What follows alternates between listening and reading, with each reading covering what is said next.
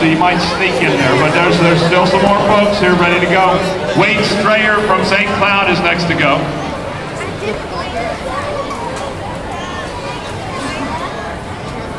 Look at that room.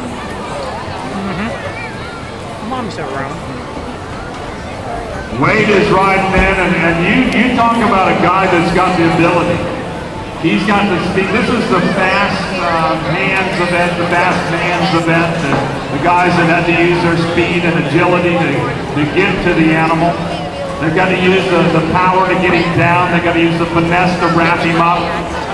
They've got to keep him still and quiet when they're tying. And they want him coming fast right now. They got to time the exit, because remember there can be a 10-second penalty for you breaking that barrier down here. It's got the red flag on it, and if they get caught speeding down here, it's 10 seconds, and guess what? You're looking at no money then.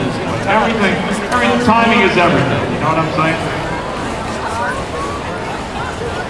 Alrighty!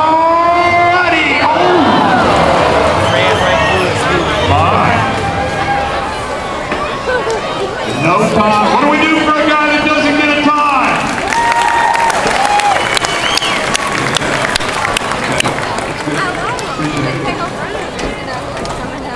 Ivan Bruce said, you know, it's interesting to me that you see tie-down ropers that are really